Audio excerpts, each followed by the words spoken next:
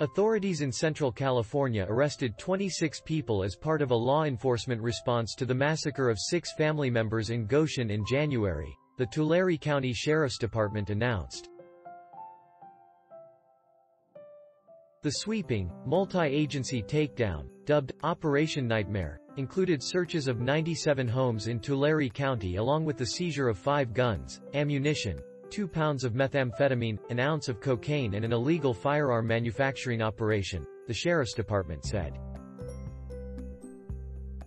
Authorities believe the killings were the result of years of beef and bad blood between 2 families associated with rival gangs in the area.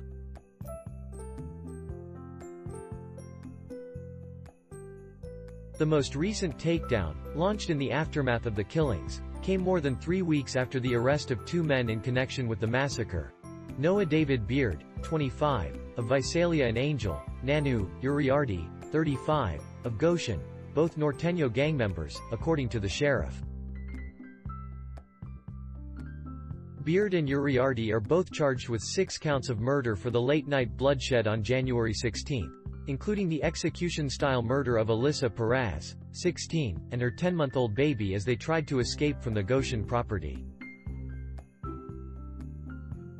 The other victims were Eladio Parraz Jr., 52, Marcos Parraz, 19, Jennifer Analla, 50, who was shot in her sleep, and Rosa Parraz, 72, who was shot in the head while on her knees beside her bed.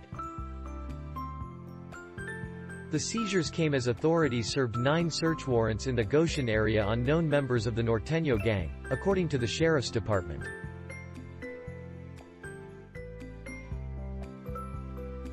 They discovered parts of untraceable ghost guns that gang members were allegedly assembling and also assault rifle parts.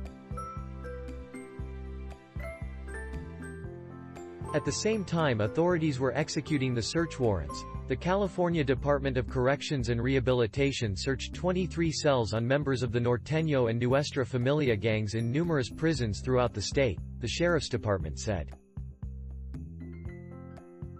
Cell phones, weapons and gang intelligence were seized. It was not clear if the takedown had any connection to the Goshen slayings beyond the fact that those targeted were allegedly members of the same gang as the accused killers. The Sheriff's Department did not immediately respond to a request for comment.